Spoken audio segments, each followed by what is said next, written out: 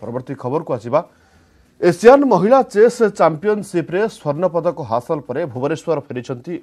Odia chess तारका Padmini Raut 9 round 7 point हासिल करिसेंती पद्मिनी या सहित 2020 विश्व चेस चैंपियनशिप पाई योग्यता हासिल करिसेंती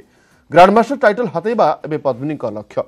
रेटिंग पॉइंट बढ़ाइबा सहित दुईटी नॉर्म हातेबा को प्रयास करिवे बोली कहिसेंती पद्मिनी ताको भेटिसेंती हम प्रतिनिधि शुभलक्ष्मी बळ एशियन वोमेन चेस चैंपियनशिप रे ट्रॉफी हाथी ओडिया तारका पद्मिनी राउत केमिति थिला प्रतियोगिता आ कौन रही आगामी लक्ष्य पद्मिनी सीधा सड़क आलोचना करवा प्रथमे कांग्रेचुलेशन कहबा चाहिए केमिति थिला कंपटीशन एटा बहुत बड़ा अचीवमेंट मो पे कारण एशियन चैंपियनशिप टा बहुत इंपोर्टेंट टूर्नामेंट एशिया रू सब टॉप प्लेयर्स माने पार्टिसिपेट करती आथर को चाइनीज और विएटनामीज रो से माने स्ट्रांग तंकर कॉन्टिनेंट पठेथिले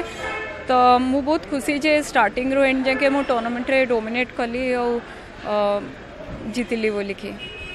एबे आपण आईएम अच्छी जीएम पई आपण को आउ कोन दरकार केतोटी नॉर्म बा केते रेटिंग पॉइंट आउ दरकार मोर ऑलरेडी गोटे ग्रैंड मास्टर नॉर्म अच्छी तो मु ट्राई करछि जे जेमती रेटिंग मोर बहुत शीघ्र इम्प्रूव करिवो और बाकी दुईटा ग्रैंड मास्टर नॉर्म करके ग्रैंड मास्टर टाइटल पाइबो चलित वर्ष आपण पई केते क्रुशियल रहिबो एटा बहुत इम्पोर्टेंट ईयर कारण समस्या कहते स्पोर्ट्समैन पर्सन्स माने they don't get younger so but चेस्टा गोटे गेम जो थे जिते एज पर्यंत भी तुम खेली पार सो मु प्रैक्टिस करछि फिजिकल फिटनेस हेकअप रे भी मु बहुत ध्यान दिए तो से मु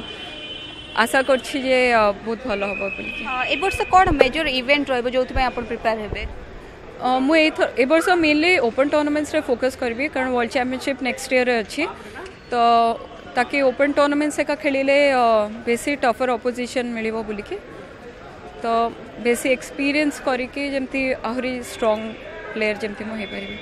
तो आमे आशा करि परिबा जे एई वर्ष ही माने 2019 ग्रैंड मास्टर टाइटल हातेबा एटा टारगेट रहिबो पद्मिनी कर हां एटा मोर टारगेट अछि ग्रैंड मास्टर टाइटल ए वर्ष पाइबा पे गोटे बड़ लक्ष्य रही है चलित वर्ष अधिक टूर्नामेंट खेलवा सहित रेटिंग पॉइंट बढ़ेबा सहित ग्रैंड मास्टर टाइटल हातेबा जहाँ रही पद्मिनी राउत को लक्ष्य भुवनेश्वर कैमरामैन चेतन साई शुभलक्ष्मी बड़ न्यूज़18 ओडिया।